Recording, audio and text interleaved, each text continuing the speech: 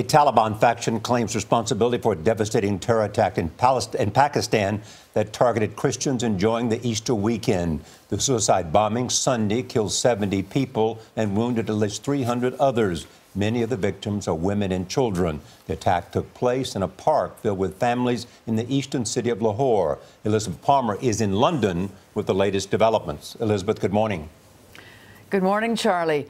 Lahore is one of Pakistan's most sophisticated and liberal cities, so really it's another planet from the poor rural areas under the control of extremists.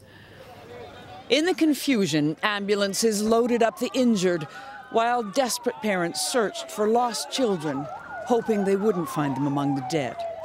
Only hours before, this had been a crowded amusement park. The bomber wanted to kill the Christians in the crowd, celebrating Easter. Afzal was at the scene. "I carried 20 children to be taken to the hospital," he said, "and I moved 3 bodies to the police cars. When the bomb went off, the children were on rides in the fairground."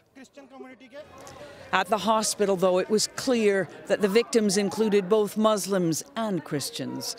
Families watched over young survivors. They were the lucky ones.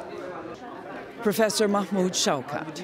We received a total of 137 patients, and 36 were received dead, and the rest, about 60 of them, have been sent home.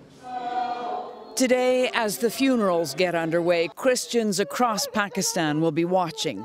Already a minority, this attack makes it clear they face violence aimed at them specifically because of their faith, and it adds fear to the grief.